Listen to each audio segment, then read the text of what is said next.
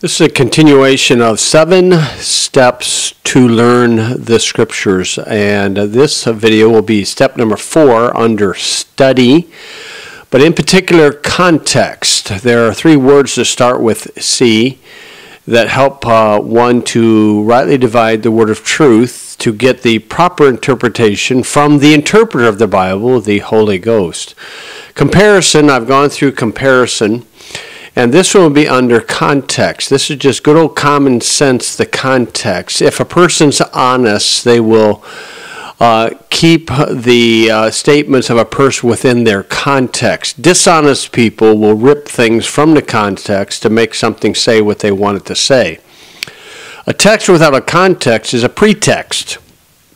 It's a pretense. Of course, we know the news industry makes a living at distorting the news, at lying about the news by ripping things out of context. And here's a very simple illustration. You may have heard this before, where a fellow one time didn't know where to read in a Bible, and he prayed and said, "Lord, would you please show me something in your Bible?" And he opened the Bible, flipped it open, put his finger down, and he read the passage, Judas went out and hung himself. Now, of course, that would kind of ruin a person's day.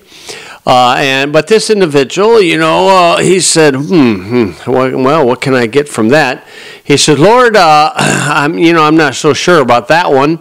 I'm going to do this again." And so he closed his Bible, opened it back up, and where it fell, he put his finger down. He read a passage from Jesus Christ. It says, "Go thou and do likewise." Well, that sure would ruin a person's day. But this person was, okay, 3 strikes, I'm out here. Let's try a 3rd strike here. I got 3 strikes. I'm up to the plate. "Lord, would you please show me something in your Bible?"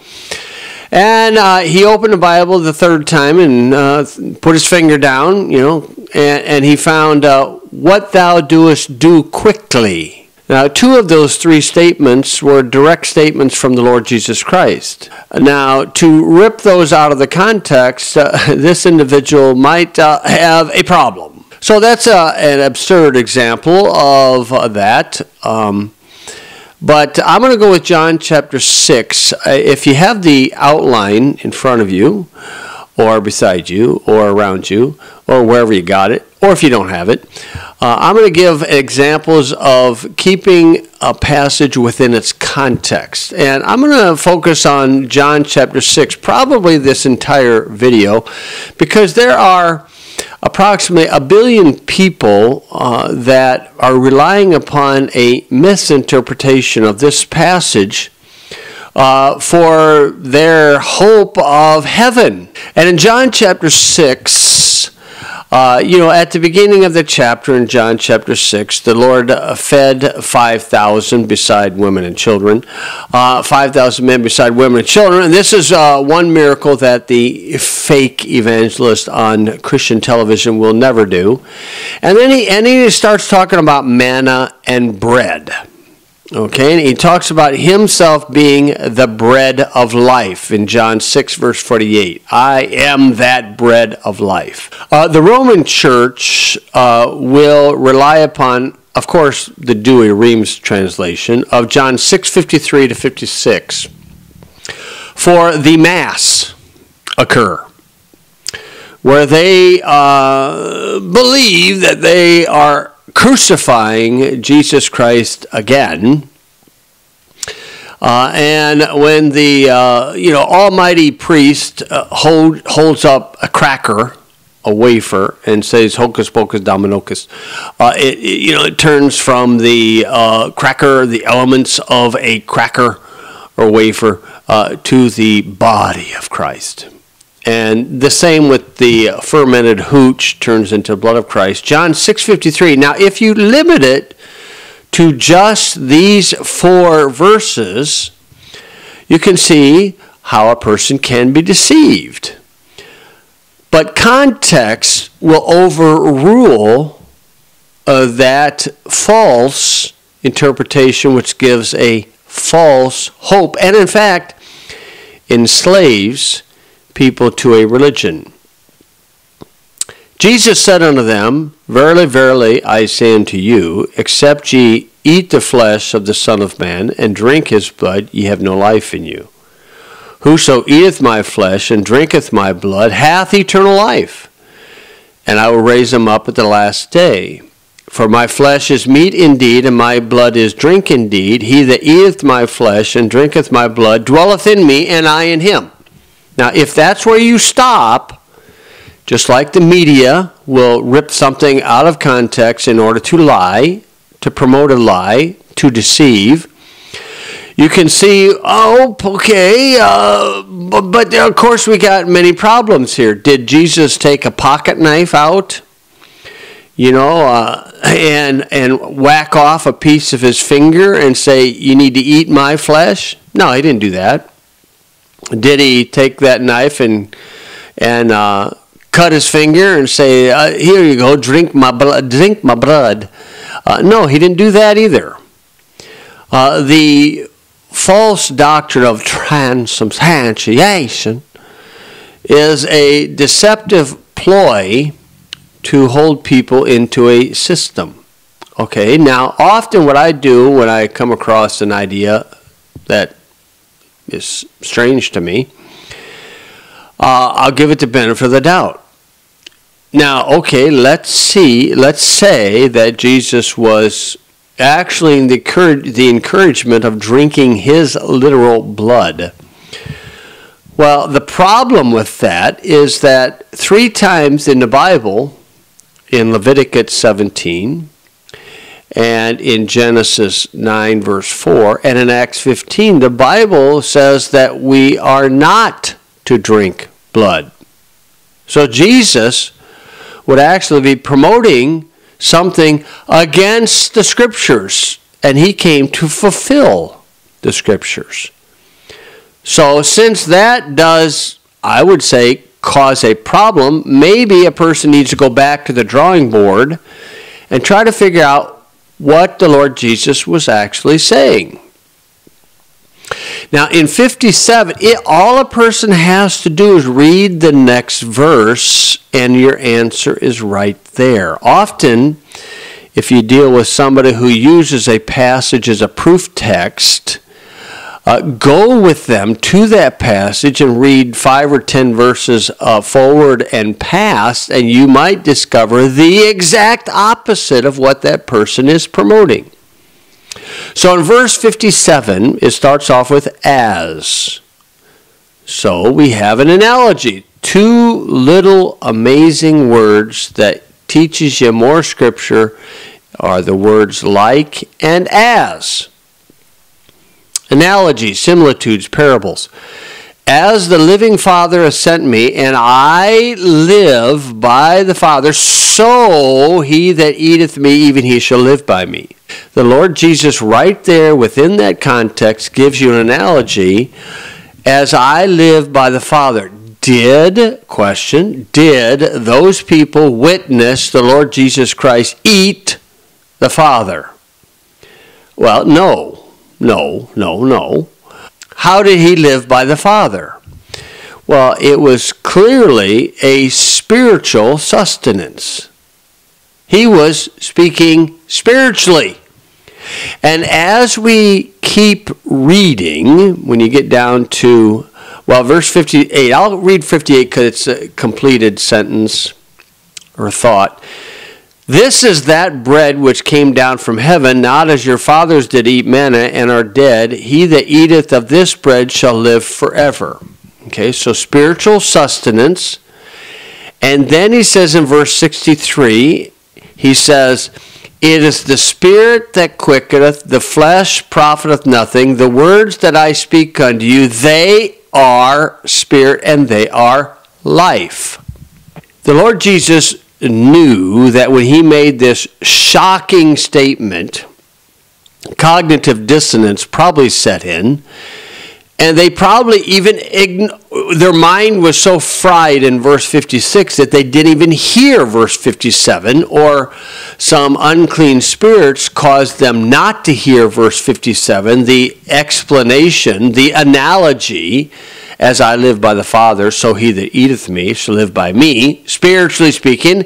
And he gave them a second witness in verse 63, the words that I speak unto you, they are spirit and they are life. But in verse 60 it says, many therefore of his disciples, when they heard this, said, this is a hard saying. Who can hear that? Who can hear it?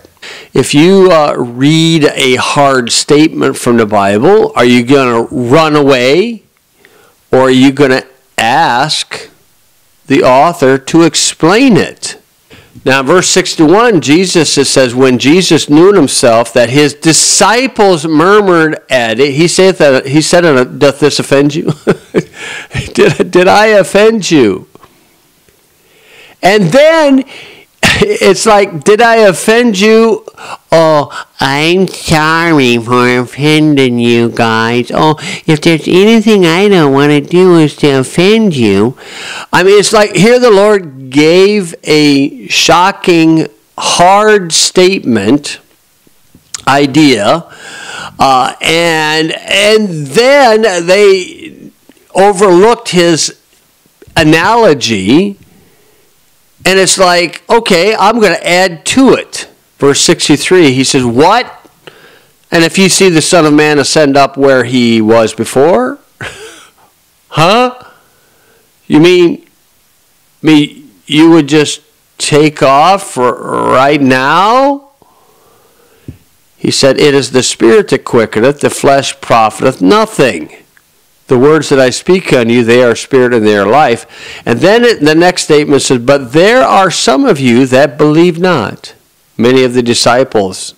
And of course, one of the disciples was Judas Iscariot.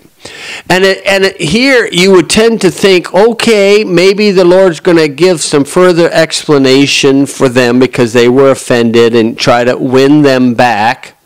The passage says, for Jesus knew from the beginning who they were that believed not and who should betray him. He's going to explain that further. And he said, therefore said I unto you that no man can come unto me except it were given unto him of my Father.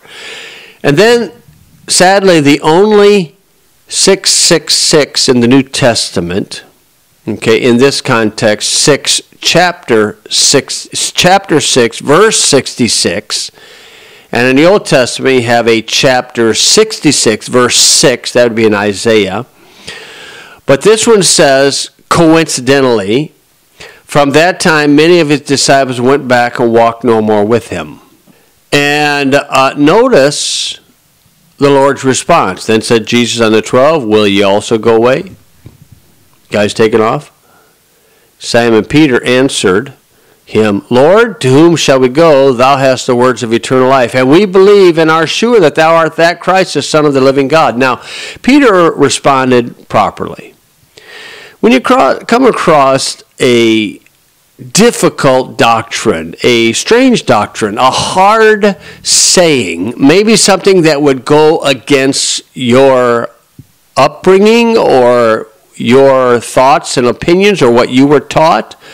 Are you just going to run away from the Lord Jesus Christ, run away from the Bible? And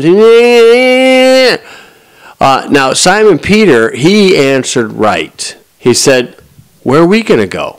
Thou hast the words of eternal life. You see, there's the priority. Right there's the priority. He didn't understand what he was saying at the time. It doesn't appear that he understands, but he did take what he understood. You're the Christ. You're the Son of God. And knowing that, and knowing that God has infinite understanding, Psalm 147:5, then I'm just going to believe what you say. I may not understand it, and maybe in due time you'll explain it to me. And then the Lord told them something else. I mean, it wasn't like he sat them down to explain in detail. He gave them a hard saying, and then he threw in a question of a hard saying. Well, I just might ascend up to heaven. Okay. And then he said, have not I chosen you 12, and one of you is a devil?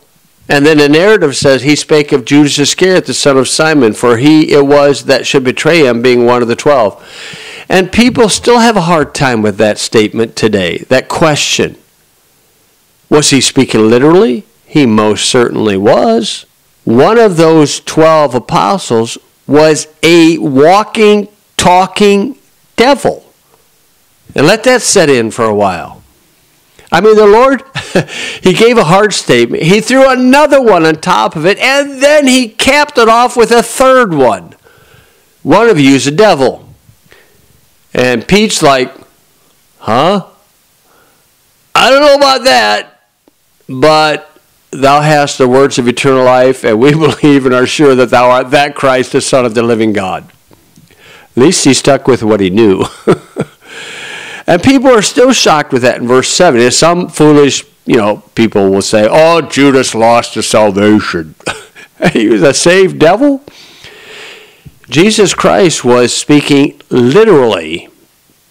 Judas Iscariot was a devil who shape-shifted to appear to be man, and he was so good at it, a counterfeit at it, that living with him for 3.5 years, none of the apostles knew it. And Paul backs this up in 2 Corinthians 11:4. He said, and no marvel, for Satan himself transforms himself into an angel of light. I wonder if your Christian hero, or if maybe your political celebrity, may not be what you think it is. But the whole idea of the massacre and transubstantiation, I was talking to one of these Romanists, and he thought I was a heretic. He would listen to me on the radio, and he would listen to Just Get Mad. And we were chatting, and we could kind of razz each other a little bit. And so I asked him, I said, do you really believe that wafer turns into the literal body of Jesus Christ and you eat him like a cannibal? And when I put it like that, it sort of kind of embarrassed him briefly, and he reached down for his Catholic manual, and he said, yes, I do. I said, oh, okay. I said, do you really honestly believe that fermented hooch, Christian Brothers Distillery, that when the priest holds it up and good to the last drop, holds it up, it actually turns into the literal blood of Jesus Christ, and you drink his blood like a vampire? Again, it sort of kind of, temporarily got him. But then he reached for his Catholic manual and blindly said, yes, I do. Even though Jesus clearly said, as the living Father hath sent me, and I live by the Father, so he that eateth me, even he shall live by me. And I pretty much can guarantee that gentleman never even read that verse and never even asked the Lord about it.